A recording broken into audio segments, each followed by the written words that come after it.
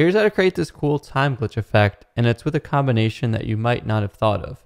So the first thing I'm going to do is take my original clip and just duplicate it on top of itself. I'm going to do that holding Option and just clicking and dragging it. That's a quick shortcut. You can also do Command C, Command V on the other track, or just drag the same clip out from your media panel on top. Now on this top effect, we're going to add one called Posterize Time, and I'm going to find that in the Effects folder under the Time folder.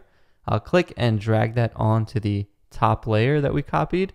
And Posterize Time is a cool effect all in its own right. It can take the frame rate from an original 24 frames per second, and you can lower it down to something like 4 frames per second. And if we stop the tutorial right here, that's already a cool effect. That's like a stop motion effect that we've created. But what we're going to do is mix this slower frame rate version, so we're getting like a little snapshot each time, with another effect, and that's the strobe light effect. So if I go to strobe, that's in the stylized video effects folder, and click and drag that on now. We've got to make sure we add the strobe light on second after the posterized time. And in the effect controls panel, you'll see strobe light. Normally it'll just add like a white strobe flash, but we can also change it so that the strobe makes the layer transparent. And this is the key here. We're basically cutting in and out of this posterized timed version. And by default, it's not going to look that great because it's just going to go on and off every 50 seconds. It almost looks like it's lagging, buffering. But if we change the strobe duration to something quicker, like 0.2 every 0.4 strobe period, and here's the key, we add a random strobe percent. So this is what's going to add that glitchy feel. Let's just add like 30 something percent. You can play around with it. There's a lot of flexibility.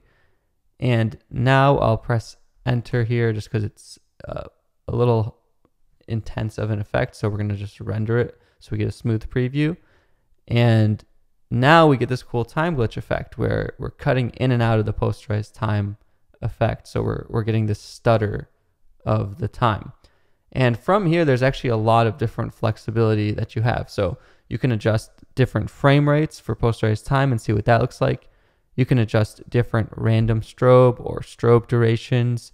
And you can also adjust just the overall other effects of this clip. So let's say I lower the opacity a little bit, or even set it to a blending mode like screen. Now we're going to get like sort of a bright effect. And again, I'm going to press I to set an in point, O to set an out point, and press enter to just get a quick render so we get a smooth preview. This is what it looks like on screen blending mode. So now we've kind of created more of a light effect. But hopefully this combination of adding an effect and then a strobe light effect on a duplicated clip can be the basis for many different creative ideas for you. My name is Justin Odisho. If you enjoyed this video, then you should check out some of my other videos and playlist where I go over all of the different effects in Premiere and different creative combinations. Thanks so much for watching. Subscribe for more, and I'll see you in the next video.